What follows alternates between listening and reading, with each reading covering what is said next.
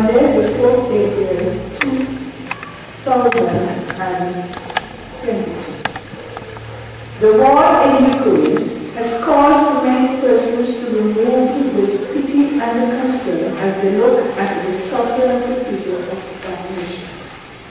Even the Swiss government, who usually remain neutral, have become involved in the call for peace and to do whatever they can to bring some relief to the citizens of Ukraine.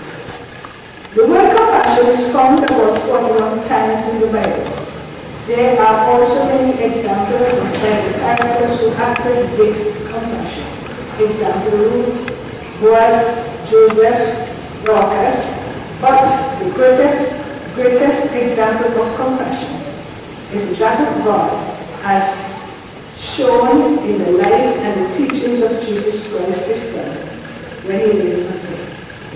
This week, we will reflect on our compassionate God, as shown in the life and the teachings of Jesus Christ.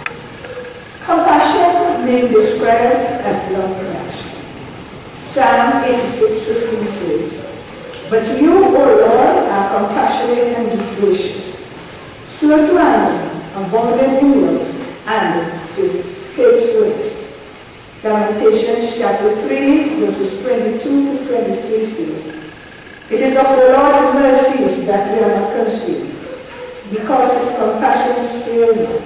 They are new every morning. Great is thy faithfulness."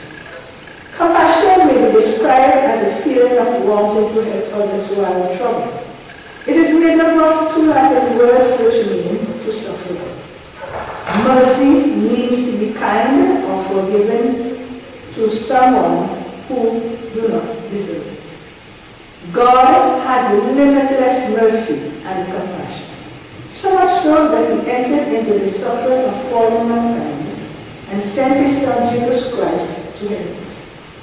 John chapter 3 verse 16 says, "For God so loved the world that he gave his only begotten Son, that whosoever believeth in him should not perish, but have everlasting life." So, we can see love is the root of compassion. Romans chapter 5 verse 8 says, "God demonstrated his love towards us, in that, while we were yet sinners, Christ died for us." Wherever we go, we meet people who need compassion. Colossians chapter 3 verse 12 admonishes us that as God's chosen people, holy and beloved, clothe yourself with compassion, kindness, humility, gentleness, and patience. Compassion flows from genuine love. It begins in the heart, but it does not stay there. It moves us to action and involves forgiveness and sometimes even sorrow. Jesus showed the compassionate heart of God. He identified with the least, the lost, and with the poor of the world. As we reflect on the love in action of Christ, I pray today that the things that break the heart of Jesus break ours. I pray too that we will learn to show compassion and point others to the Savior who came to seek those souls who were lost. Lord, let us pray. Lord, I thank you for your compassion towards me.